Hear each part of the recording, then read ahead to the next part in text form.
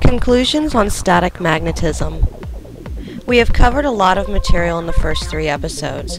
In this episode, we will start with a review of what has been covered and see if we can come to any conclusions to why Ed felt the way he did in some of his conclusions so far. 1. Ed knew what electricity was.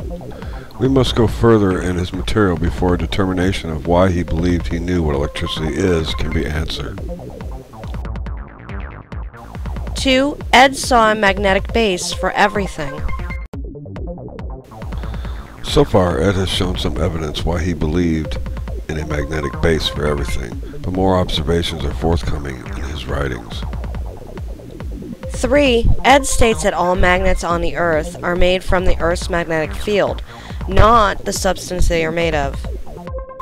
We have shown why Ed thinks everything is a lens for magnetic particles, and certain materials make better lenses and condense larger number of particles than can be detected easily with compasses.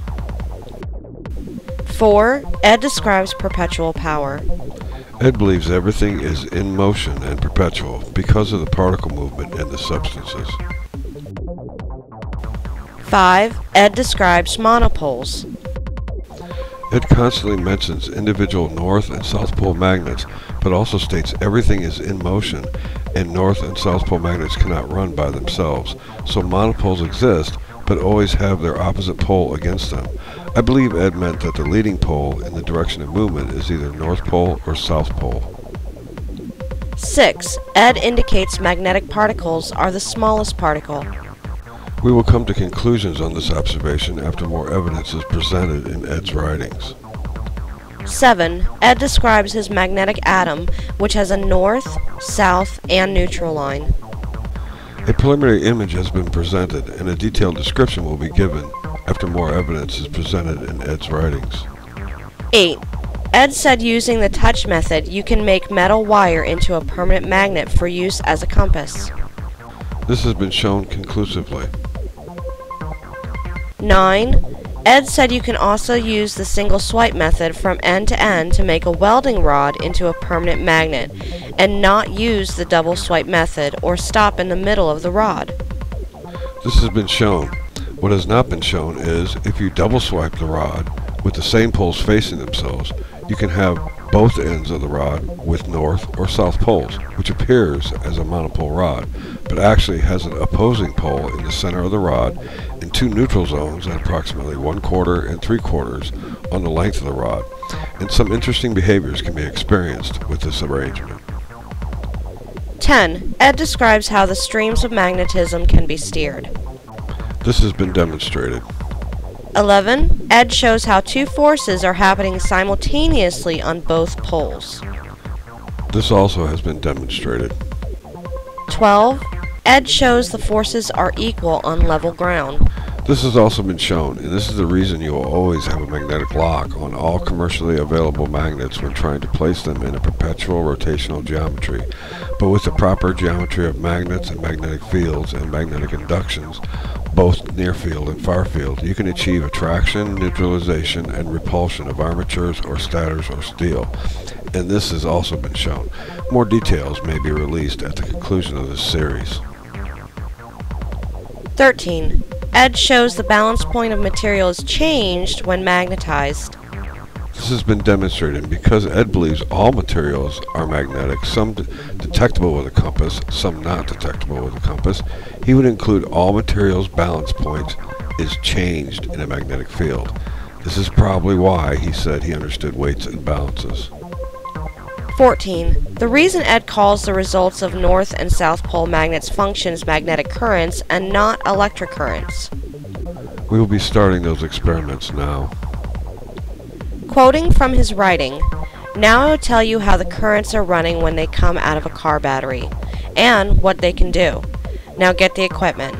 First, put a wooden box on floor, open side up. Cut 2 notches in middle so you can put a 1/8 of an inch thick and 18-inch long copper wire across the box.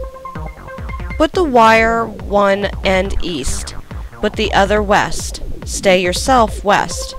Put car battery south side of the box positive terminal east, negative terminal west. Get 2 flexible leads and 4 clips to fit the battery and the bare copper wire.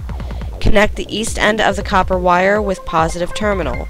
Clip the west end of the copper wire with the west side flexible lead. Leave the connection with negative terminal open. It is wanting you to set up a single wire electromagnetizer with everything oriented by the magnetic poles of the Earth. Break 2 pieces of steel fishing line 1 inch long.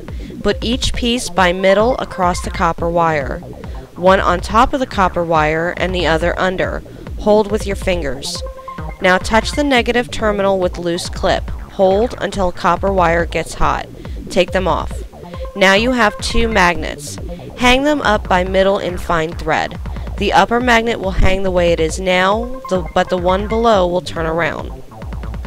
It is showing that to magnetize metal with the one-wire method, the field is flowing on the outside of the wire and is entering the middle of the metal. Break 5 inches long pieces of fishing line. Put the middle of the wire across and on top of the copper wire. Touch the battery. Hold until the copper wire gets hot. Dip the middle of the wire in iron filings. Then you will see how long a magnet can be made with this equipment. It is showing how far the field of magnetic penetration occurs with this strength of equipment and the length of steel to be used to be magnetized. Break or cut several pieces of the hard steel fishing wire as long as to go between the poles of the U-shaped magnet. Now hold 2 pieces of steel wire ends up and down. One wire south side of the copper wire, the other north side. The lower ends just below the copper wire. Hold tight and touch the battery. Hold until the copper wire gets hot.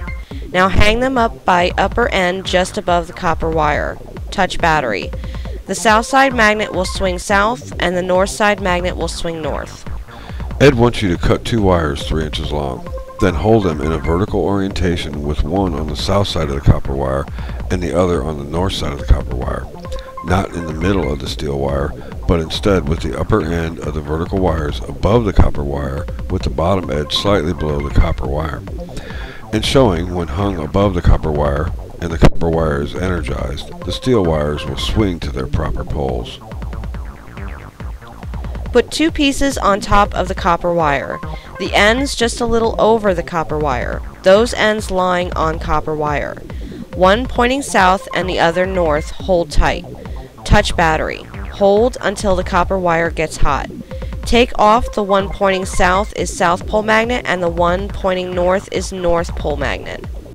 Put one wire on top of the copper wire pointing south, the other below pointing north. Magnetize. Hang up by tail ends on the copper wire. Touch battery. They both will swing south. Put one wire on top of copper wire pointing north, the other below pointing south. Magnetize. Hang up by tail end above the copper wire. Touch battery. Both magnets will swing north. This is showing the clockwise and counterclockwise magnetic flow. Cut 6 pieces of fishing wire 1 inch long. Put them by middle on top and across copper wire. Hold tight. Touch battery. Hold until copper wire gets hot. Take off. Now put glass over the copper wire. Put those 6 pieces of magnets on glass, on top of the copper wire, lengthwise just so the ends don't touch each other. Touch the battery. They all will turn across the copper wire. Now pull 3 to south side and 3 to north side in the same way. They will lie now about 1/2 of an inch away from the copper wire. Touch battery. They will all jump on the copper wire. Now roll all 6 together, let loose, and you will see that they won't stay together. Ed wants you to make 6 magnets, 1 inch long, and show when the copper wire is energized, you will get movement from the steel wires according to the polarity of the steel wire magnets. They will turn across or jump to the wire, and when held together with like poles, they will repel each other. Magnetize 1 piece in U-shaped magnet. Put north pole end east on the copper wire and south pole west. Touch the battery. The magnet will swing left. Now put South Pole east side and North Pole west side. This time the magnet will turn right. Take glass off. It is showing the same behavior occurs in steel wires when you magnetize them with a magnet or with the one-wire method. Take one piece of hard steel fishing wire, dip in iron filings, and see that there is no magnet in it. This time hold the wire up and down. The lower end on the middle of the copper wire, hold tight. Touch the battery. Hold until the copper wire gets hot, take off. I'd want you to hold a steel wire vertically oriented on the top of the copper wire and show the magnetism will not enter the steel through the end of the steel wire.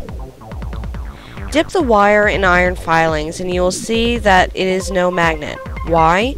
To make magnets with currents from batteries and dynamos with a single wire, the metal will have to be put on a wire in such a way so that the magnets which are coming out of the wire will be running in the metal, starting from the middle of the metal and ran to the end, and not from end to middle and across as they did this last time.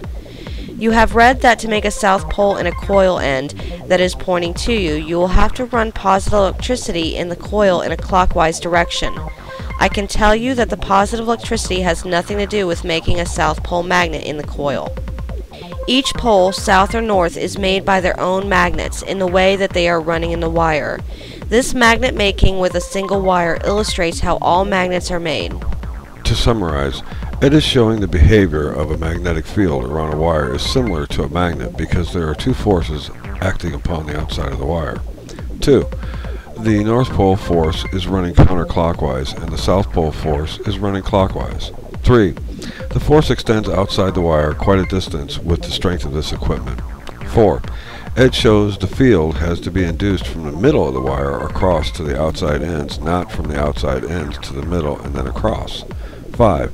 It states that positive leading wire in a clockwise wrap has nothing to do with the South Pole field polarization when the pole is facing you because the counterclockwise wrap with negative leading wire also produces a South Pole field when the pole is facing you.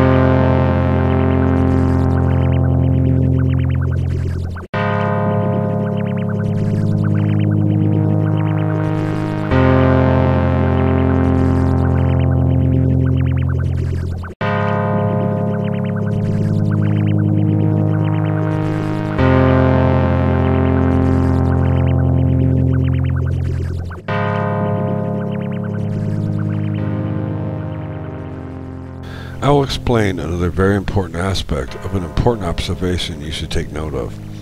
If you are very perceptive, you will notice in these sequence of stills, still number 1 is the north pole of the needles at rest.